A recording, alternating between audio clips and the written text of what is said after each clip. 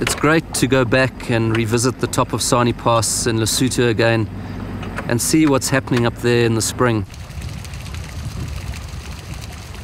My only fear is getting up there, as the ascent is steep and the road is quite scary at times. When we began our climb, the weather wasn't too bad and the drive was quite enjoyable. As we got higher though, we could see the weather changing, and it wasn't long before we were battling to see a few meters in front of us.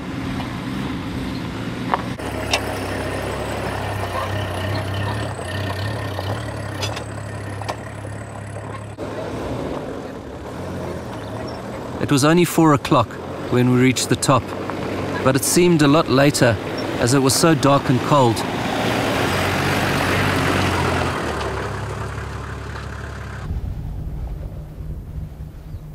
The next day, we expected similar weather, but it was unbelievably clear.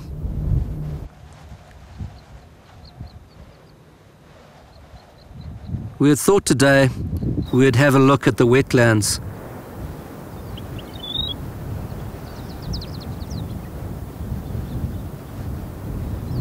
The change was dramatic, as in the winter there was far less water, and the water that was here was frozen.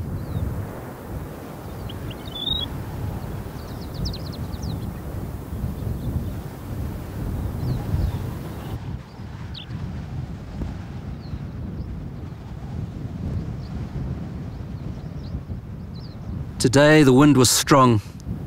The flowers with the round heads that were still yellow in the winter had turned brown.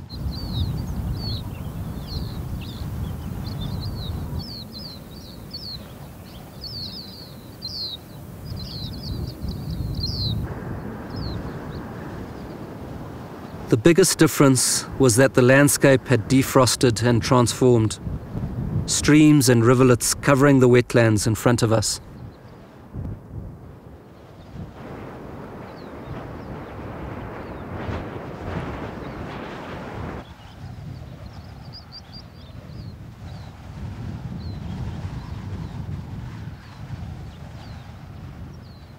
From all this new water, bright yellow flowers were sprouting, and there seemed to be a fresh new life that had started up everywhere.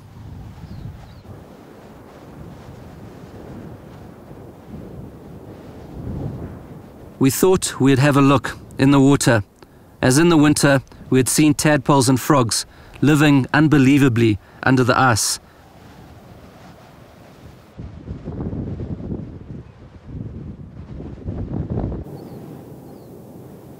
We had come across tadpoles which were feeding on a dead toad. They were really digging into the soft flesh, the toad's misfortune giving opportunity and life to others.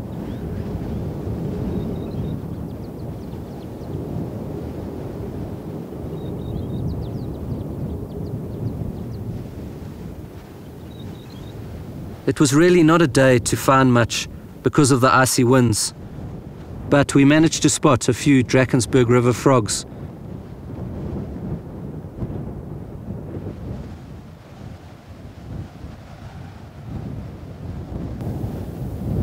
These tadpoles and frogs can withstand sub-zero temperatures, snow and ice.